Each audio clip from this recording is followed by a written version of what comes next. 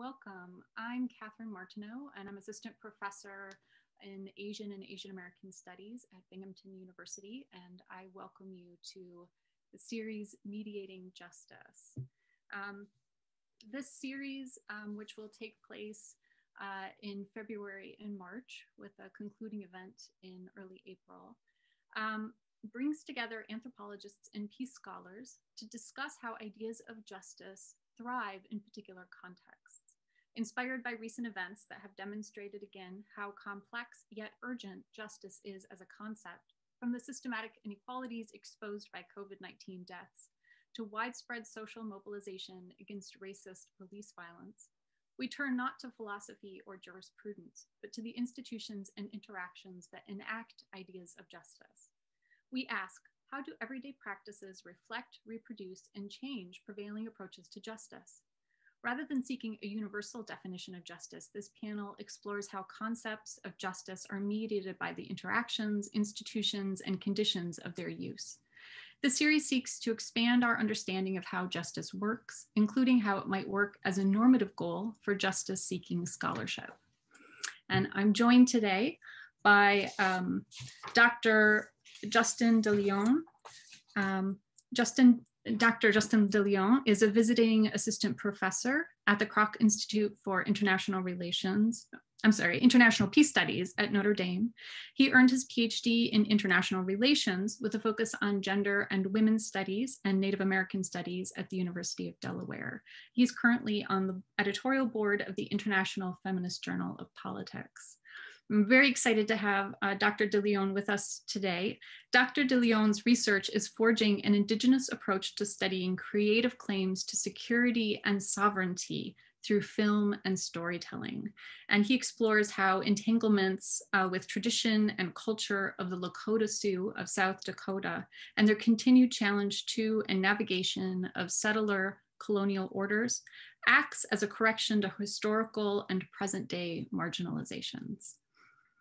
He's currently writing a book manuscript exploring creative approaches to sovereignty that focuses on traditional Native American storytelling expressed in contemporary film and media. And Dr. Laura Kunreuther. Dr. Kunreuther is an associate professor of anthropology at Bard College. She received her PhD in anthropology from the University of Michigan. And her first book, Voicing Subjects, Public Intimacy and Mediation in Kathmandu, traces the relationship between public speech and notions of personal interiority during a moment of political upheaval in Nepal. Her current book project is called Interpreting the Field on the Labor of Interpreters for UN Missions, and it explores the work of United Nations field interpreters whose labor goes largely unnoticed but is essential to this global organization. Interpreting the Field explores historical and cultural connections between the invisibility of interpreters' labor and the bureaucratic ideals of transparency and global citizenship. So thank you both for joining us today. We would also like to acknowledge that our work with the Kroc Institute for Peace Studies at the University of Notre Dame takes place on the ancestral homelands of the Pokagon Potawatomi, who have been using this land for education for thousands of years and continue to do so. Thank you. All right, now today, we'll begin with a kind of open-ended conversation, and I will pose a question to both of our participants and then provide an opportunity for you both to respond to it, and then we'll open to a more general conversation. So my question for you both is, what is the role of justice in your work? And how does justice operate as a focus of study and as a concept for the communities and individuals whom you work with? How do questions of justice shape your methods and your research practice? Thank you. And I will begin with Laura. Laura? Thank you. Thanks so much, Kate, for that great introduction. And thank you for inviting me to be part of this exciting panel of speakers. I also want to thank you just for the prompts because it got me thinking in ways that were really implicit in my work, and you're sort of getting me to think more explicitly about justice as a central node around which my work focuses.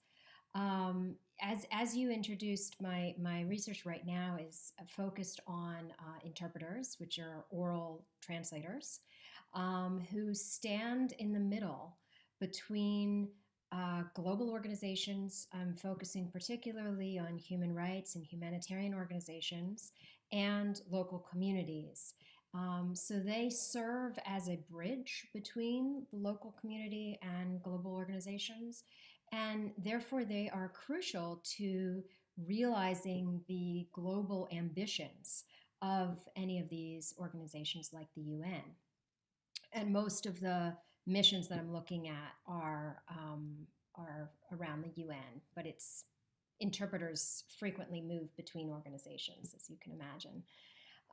So, in contrast to sort of the professional simultaneous interpreters who are working in the halls of the UN General Assembly, who are rigorously trained, and they have, 20-minute breaks, and they have acoustically engineered space, and they have a network of other interpreters who are coming in. Field interpreters describe their work as a kind of constant movement between in the field, often through dangerous territory, and in compromised acoustic setting that makes their work very hard, and also with very little rest, and often without training or very little training. So one of the interpreters that I spoke to who worked for a while at the OHCHR, which is the Office of the High Commission of Human Rights in Nepal, when they had a big mission there, described how he had been poked on the shoulder, and he put his finger onto my shoulder to show me, and said that his client, as he called him, said to him, "Translate." And he replied to me, "I'm not an ATM machine. I'm not a vending machine. I'm not a computer. I'm human." And so much of this work is embattled with the question of unsettling their own sense of humanity. Justice in my work falls along three different angles. One is the kind of day-to-day work within a global bureaucracy. So justice and the dignity of work, which dovetails with literature on invisible labor, particularly among culture brokers. This is not always professionalized work, therefore they're not always protected in particular ways. I'm also interested in thinking about the overall budgets of these huge humanitarian organizations, and where do interpreters who actually make their work possible fit in within the budgetary scheme. On a second level, justice is often the central substance of the work that these organizations are engaged in. And at least in the human rights organizations like the OHCHR, they are working within a frame of international law and a frame of thinking about justice from what I would call a kind of narrow legal framework. And so the interpreters are necessarily the mediators of justice, as the title of this series is noting, because they're translating the information and testimony that later becomes the substance of human rights reports. And then at a third level, and this is addressing your third question, the question of justice and ethics inflects my research methodology. And by this I mean, how do we think about a research design and knowledge production among a group of people who are themselves knowledge producers in a way, and particularly vulnerable often, people who are often targets of attack, who are questioned, and their loyalty is often questioned. Are they traitors? In one setting that I'm looking at, where there are refugee interpreters, they're often there's a question of whether they are taking bribes, whether they're changing testimony, so that research with interpreters is fraught with ethical issues. And I try to address this both by thinking about publication, and aside from the normal anthropological, um, you know, the normal anthropological precursor of keeping confidentiality and identity, I'm also trying to think about talking to people who are perhaps have been involved in this work but are not currently, and so that they are not put under any undue threat, as well as thinking of them as research collaborators. And in some cases, I've actually published things together with them. Recently, we had a publication that's coming out that's a collective of me and interpreters writing together. So I think I'll stop there and we can talk more. Thank you. And Justin, I invite you to share with us. Thank you. Thank you, Kate. And thank you, Laura. I appreciate the land recognition. For me, that really points to this relationship of responsibility that we have, and an invitation to explore what that responsibility looks like. And also it should be evoking action. I'm sure many of you have been to the Great Plains. That's where I do a lot of my work. South Dakota and North Dakota, you have these sort of rolling hills where while you're driving, you could see pheasant running through, you could see antelope.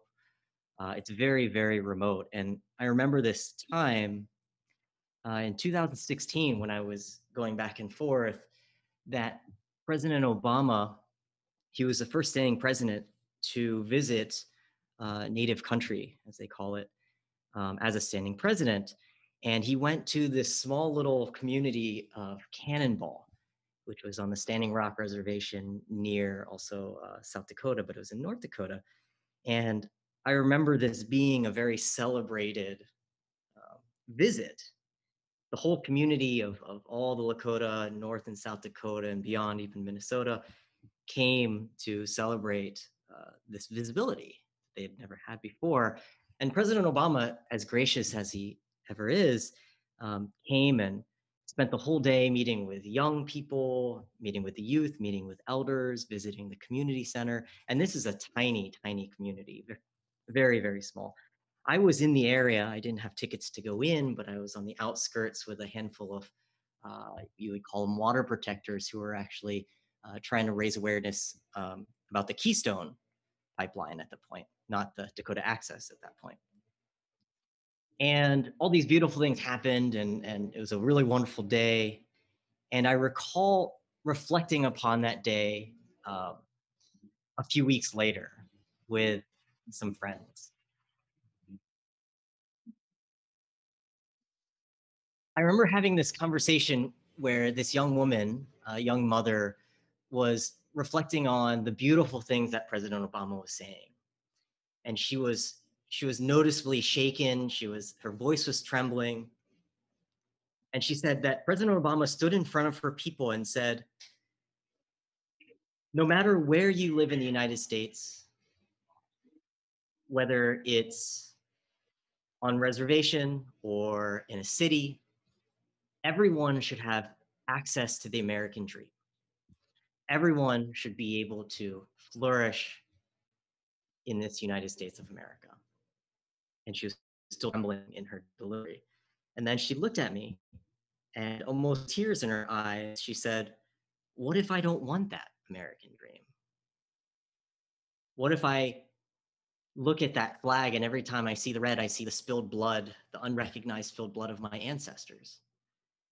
What if I don't want a world of missing and murdered Indigenous women, of having to work 3 or 4 jobs just to make ends meet, of going to the local hockey professional game and having our children being rated by prejudiced and racist remarks. Then she said, what if I want a world of community? What if I want a world of compassion? What if I want a world of family, of care?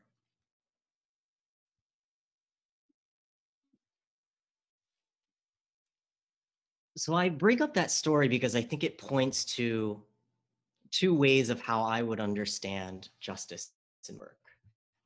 One of them, and you sort of draw from this incredible work of Eve Tuck in 2009, she wrote an article called Suspending Damage.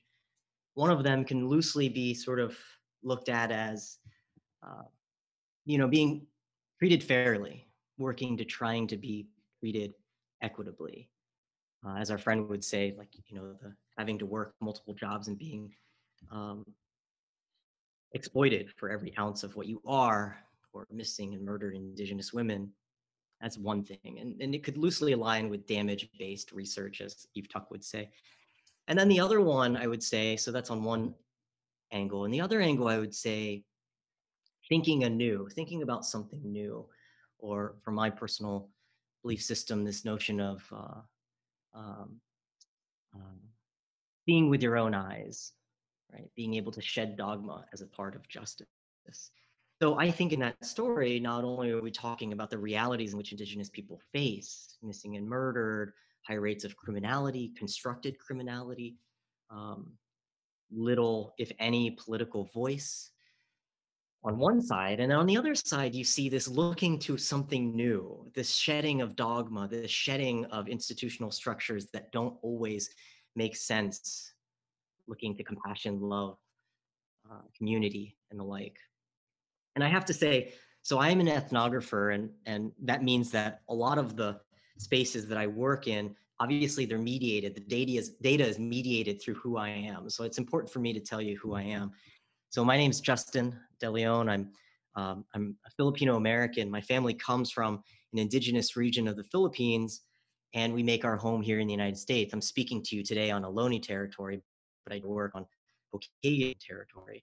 And at the heart of what I do is trying to figure out, how can I be both a product of colonialism, a racialized body, while at the same time produce some of those same colonial forces of violence and replicate some of those same forces of erasure. And that's at the heart of what I do. I'm also a Baha'i, and the Baha'i faith is a religion that there is a lot of indigenous people that are part of.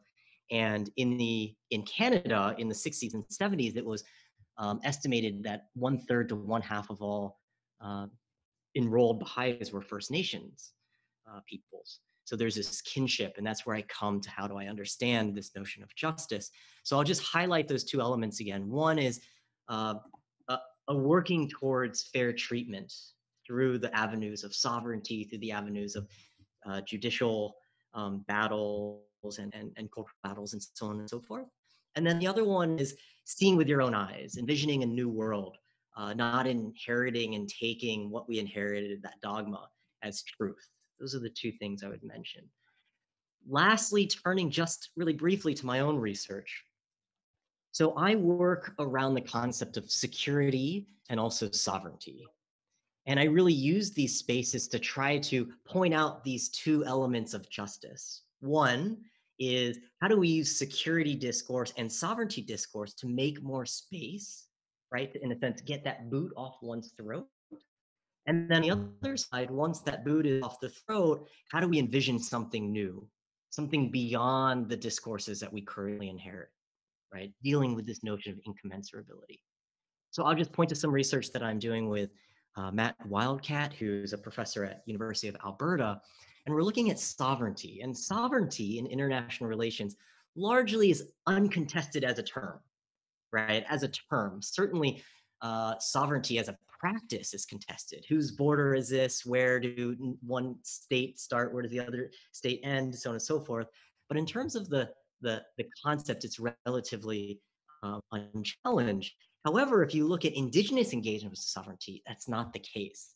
So here's a list of qualified sovereignties that indigenous scholars have put up: rhetorical sovereignty, settler sovereignty, double bind of sovereignty, Third space of sovereignty, nested sovereignty, sovereignty of the soul, erotics of sovereignty, temporal sovereignties, intellectual sovereignty, visual sovereignty, network sovereignty.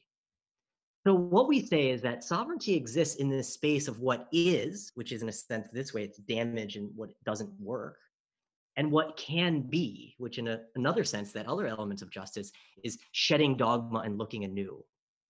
Right? So there's all these concepts where indigenous peoples fall right into my understanding of justice, which is how do we critique the system, right? And create equitable, breathable spaces?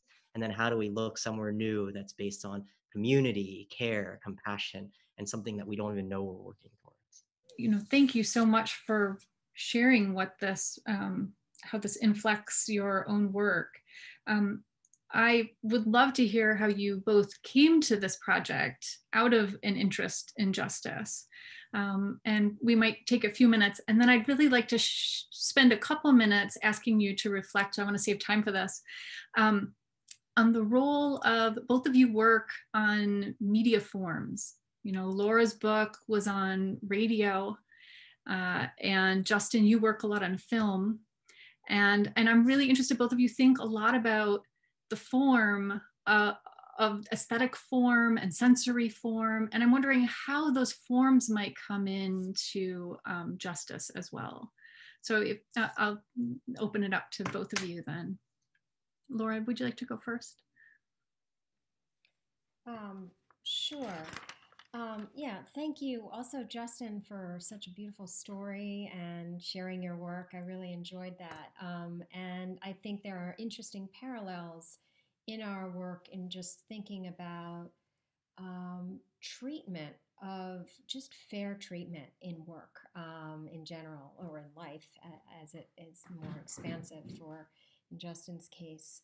And so I guess in terms of answering the question about how I came to this work, it was one of those typical sort of ethnographic adventures where I was finishing work for my first book, and I met several people. I was in Nepal, and I met several people who were employed by the UN mission in Nepal. And it started there where one of the people who was head of the translation unit sort of described his work as being a voice for hire. And I realized I was talking about the mediation of voice through radio and through and kind of through democratic discourse. And I had never really thought about the role of these people who were hired to be the voice for everyone but themselves. And in an odd way, it made me think that part of what he was saying paralleled some of the work that radios do. That, in some sense, and as I've described in one of my recent publications, these people describe themselves as being conduits. So I became interested in thinking about, what does it mean to be a medium? What does it mean to basically be a human being whose sole work was being a mediating force? So in some ways that begins to get a little bit at what you had asked as a second question. So I see this tension between interpreters being these conduits of voice, which is one ethical perspective, because they must be neutral, impartial, and basically not put any of their own ideas into the words that they're speaking. But they're also, as I've been calling them, ear witnesses. And by that I mean in their work as listeners, they have an ethical and subjective responsibility to accurately convey information, some of which may not be said to them, and some of which, very intensely affects their own subjectivity and their own body. So some of the people that I have talked to got out of this work in part because they had a kind of breakdown of their bodies. So I can talk more. Maybe Justin wants to answer this first question. We can certainly talk more about the mediating qualities because there's a lot more to say about that. But maybe I should stop and let Justin answer now. Thanks, Laura. I had worked in global development for about 6 or 7 years prior to going to graduate school, and I was trying to understand some of the root causes of injustice, of violence, of poverty, and so on. And everywhere I looked, the elephant in the room was always this structure, this structure of colonialism, whether it's settler or post-colonialism. And I knew that it felt like everything that I was doing was sort of putting band-aids on a much larger issue rather than actually addressing the issue. So I decided to shift careers. I had been actually working around youth and media around Southeast Asia, South Asia, East Africa, and so on. And I realized I wanted to be in a space where thought is being created in the first place, to really think about how can we challenge some of these structures of colonialism, patriarchy, and so on and so forth that are causing these outcomes in which so many of us are dedicating our lives to solve. And so that's how I situated myself where I am. Having a background like I do, I naturally gravitated towards looking at experience of marginalized populations in the United States. And I realized that in order to really carry out the interrogation and the intervention that I want to, it makes sense to really look at indigenous peoples in the United States, or as Audre Lorde would say, the belly of the beast, right? If in fact I'm looking at these structures of oppression and the United States has certainly played a role in those globally, then it makes sense to try to look inside to really urge on this sort of reflection of what is this American project. If it's not inclusive, what is it? So that's how I come to this type of work. I would highlight that I believe, and what motivates my work and what I see is that justice is a spiritual truth, that for a lot of indigenous people I work with, the spiritual truth of unity is operationalized through justice and balance. And so in this way, it's not just a sort of feel-good exercise to make sure other people are, have their own allotment, so to speak, but it's actually a spiritual truth that we're all made of the same cosmic dust. And if that's the case, right, how do we live that out? How do we move into a space where we're all interconnected? Or, the Lakota have a phrase, Mitakio Oyasin, which means all my relatives, all my relations. The native Hawaiians have this term Aya, and all of those point to this notion that we're all from the same cosmic dust, that unity is the binding principle which justice helps animate. So in moving towards thinking about medium, so I love music, like many of us do. I love jazz music, I love classical music, but I could say that I love music, but I necessarily love the piano. That is to say that I look at film and filmmaking as a way to be a conduit for um, individual and community expression, sort of foregrounding this gift of utterance, these speech acts, again, which are also spiritual acts.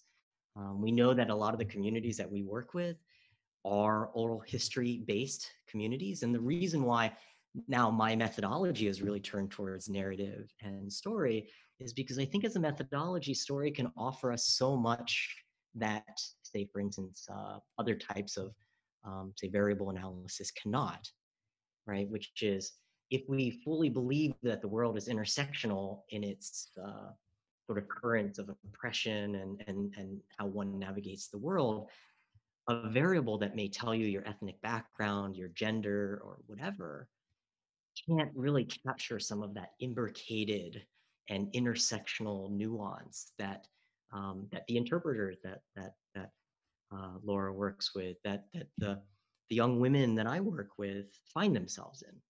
So one thing that's really beautiful about story is that it can really lift human soul in ways that we don't fully recognize how.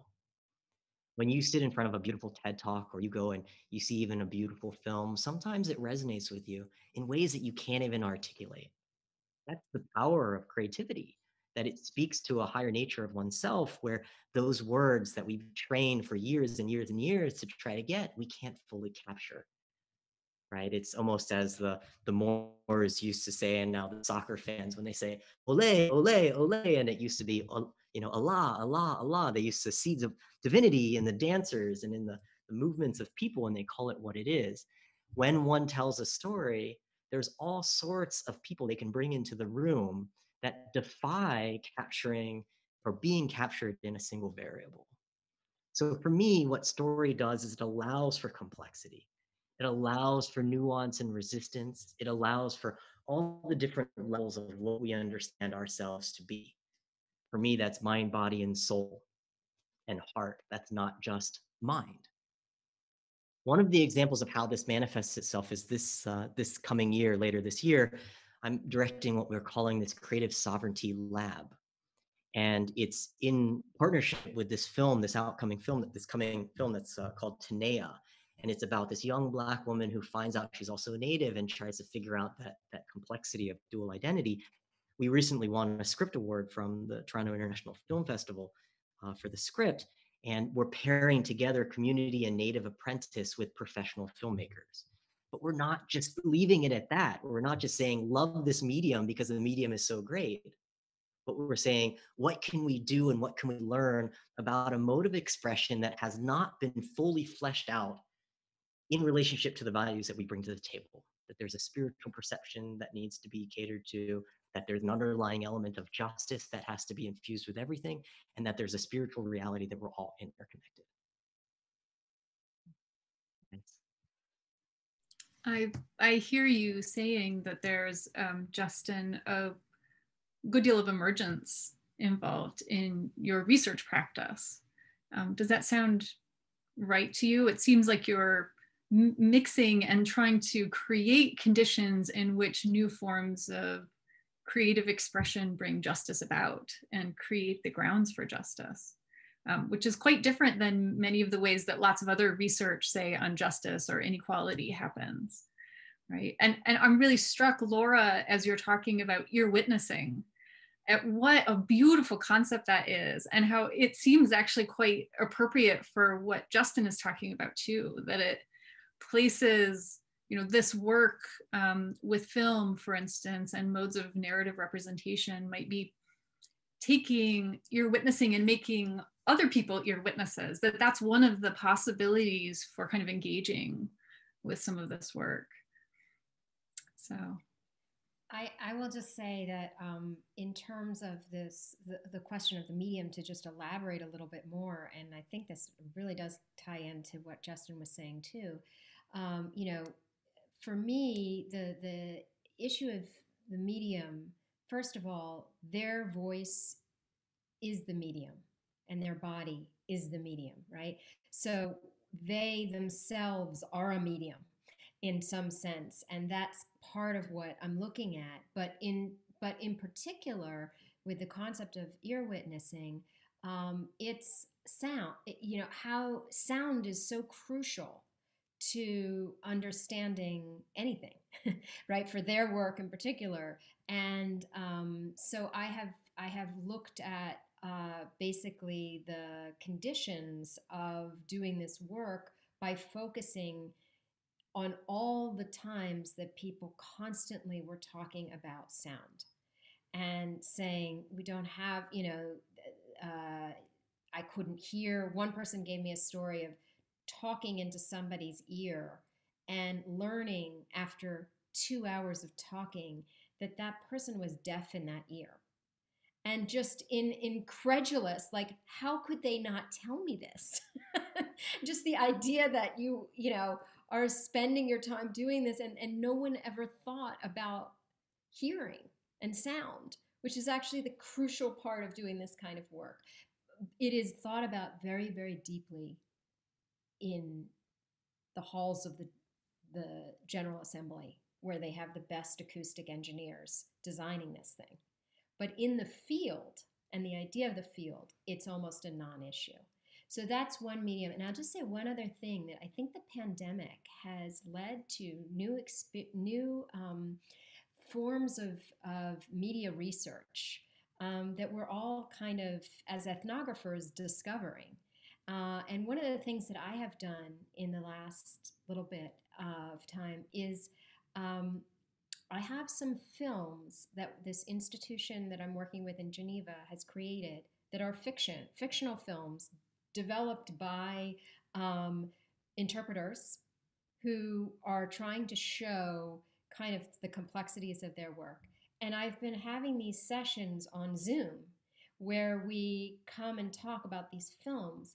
And I don't really know where this is all going, but it is fascinating in part because using a fictive medium, visual, alongside in the Zoom setting, where in some sense it's actually a lot more intimate than sitting in a hall showing a film because you're on the screen together.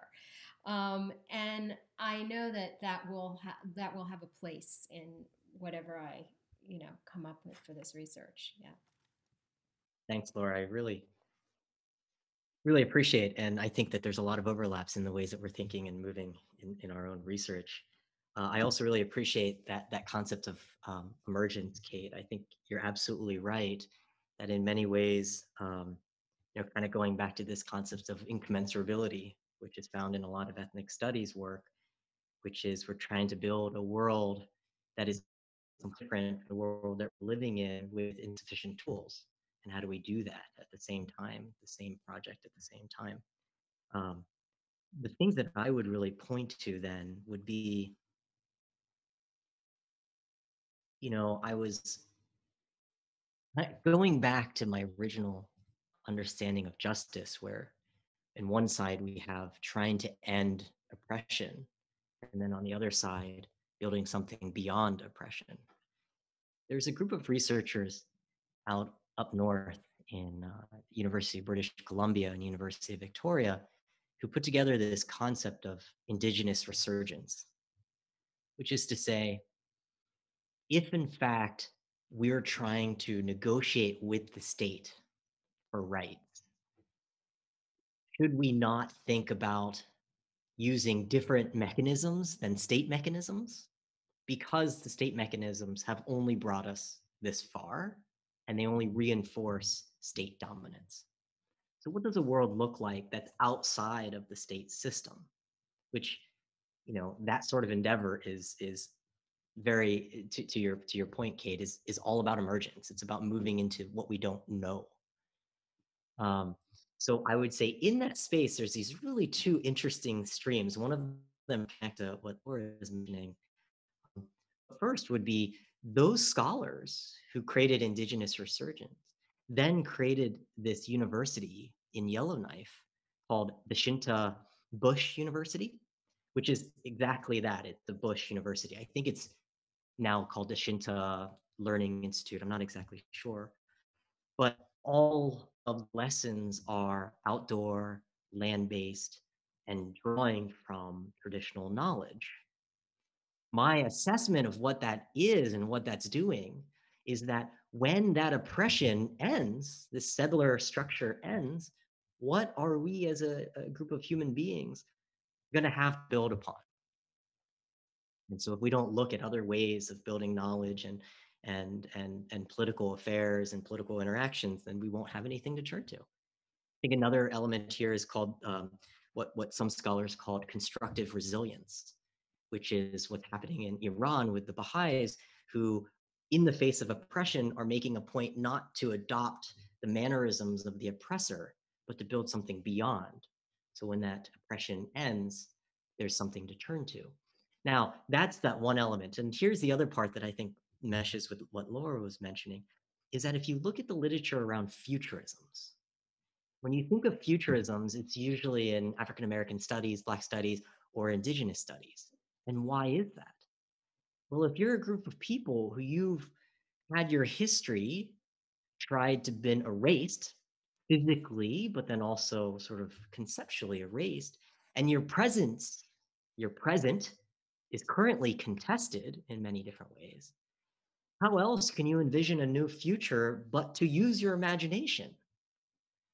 And so I'm editing this edited volume that's coming out in a few months around creative sovereignty. And one of the scholars, Blair Topash Caldwell, who actually is Pokagan, she writes that indigenous sci-fi is more than just a feel-good hobby. It's actually an expression of creative sovereignty. It's a replacing, a reclaiming of what the future could look like in spite of attempts to erase presence and past. So in many ways, I would say to what Laura mentioned, this notion of futurisms is very powerful. I almost think of, Cynthia Enlow's The Curious Feminist, right? That she says that if we don't have the bravery to think beyond, act of justice, and that's what I would say, not necessarily Cynthia Enlow, but if we're not there to be creative, to think beyond, then what are we going to be mired in? That old. So in many ways, I think that justice animates an indigenous and people of color urge to want to envision something new. And that's why I spend so much time in these spaces, because I want something new. And I don't know the answer to what that is. And so I'm open to this idea of emergence. I'm open to this idea of creating the conditions in which we can learn to get to that next horizon so that the next generation can get to the horizon and say, oh, look, there's a further horizon down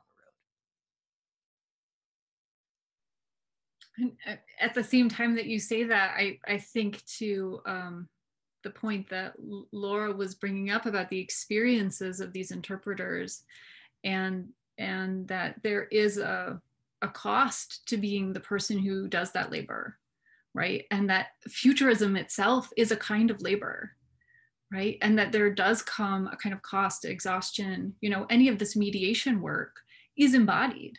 And so I love, Laura, how your work is bringing that up, that these people who are doing this imaginative work, whether it's speaking into somebody's ear or it's making films or writing novels, right? That there is a kind of a real cost to the body that's doing this. And so I love that your work is bringing that up. I do recognize that we have continued our conversation. I'm loving it. I would love to go on, but I do feel like we should bring it to an end. And I want to give you both an opportunity to have a closing thoughts or anything else that came up for you at the end. Either of you?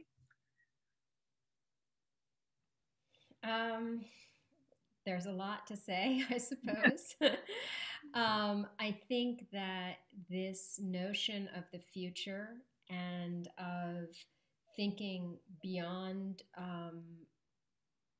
the real, beyond thinking more expansively about what is the real, which I think is part of what Justin is pushing us to do. I think there's a real movement within anthropology now to be turning towards, science fiction. I mean, I think this whole pandemic has kind of made a science fiction world a reality in a way, and that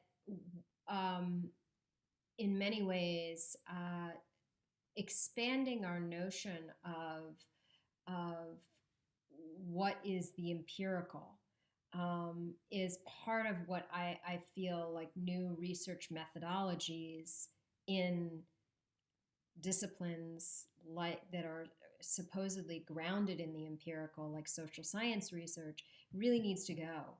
I think that that the merging with more with the humanities and literary ideas of envisioning and emergence is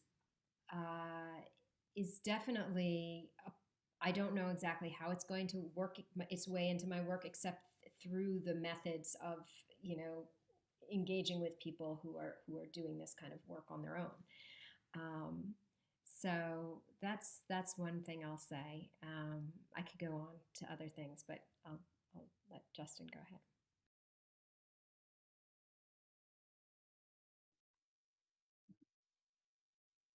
In thinking about kind of some concluding thoughts, I had mentioned that there's this really big importance on balance. And I recall hearing stories of traditionally Lakota folks would have, say, a member of family that were killed, and instead of creating punitive systems, they would adopt the killer of that family member into their family to regain balance, right? To reestablish balance. And so one of the things I think about is how justice can be seen within this cycle of life, of decay, hibernation, renewal, a new springtime.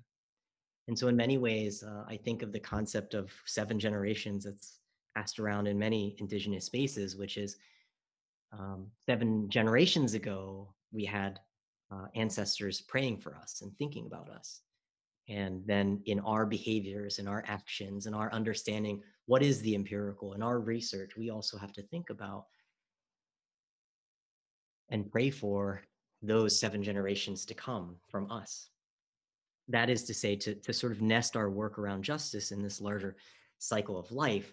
And I think what that sort of necessitates is this realization that we are working for justice and we will work for justice in spite of maybe not being able to see the outcomes of our efforts, and still being okay with that, because that is the cycle of life and of unity and the circle of life that is a law that all of nature, including our political science and our peace studies constructions, has to abide by, this cyclical cycle of life.